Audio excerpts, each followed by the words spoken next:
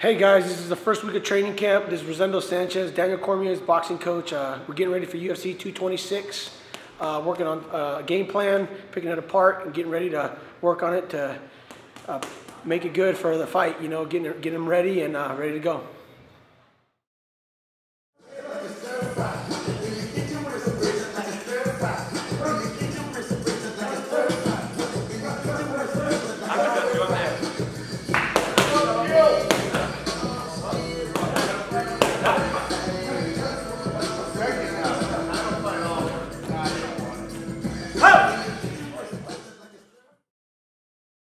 About to go spar right now.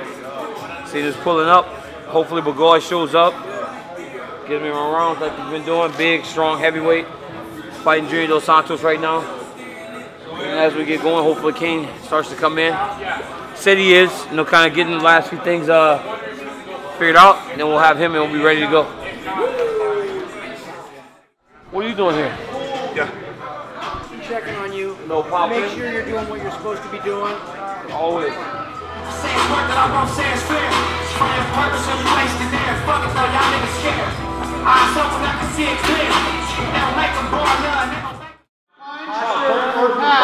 You punch right there. Punch Wait, side to side, but like, that won't fuck up.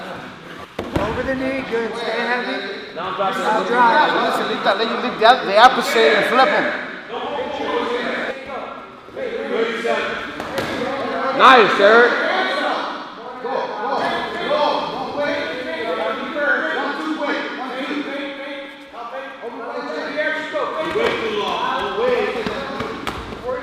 Pin down to me. Drinking that. Tell you that much. He put his whole.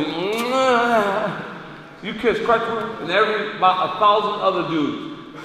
That's BC. I don't fucking drink. I don't put my mouth on that shit. Go.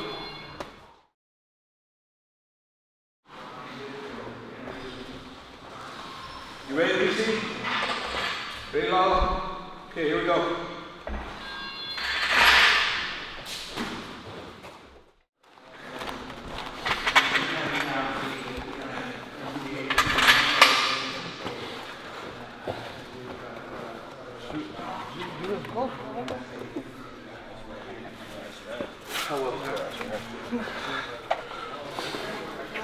All wrestling.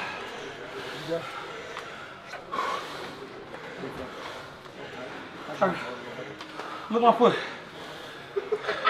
How? You can see his good. You get him? Yeah. Hey, good. How are you? Good, man. You good? Thank you. A lot of wrestling in the third round. It's good. They're done. No. I won my first world title training in those shoes. Don't please. Don't please.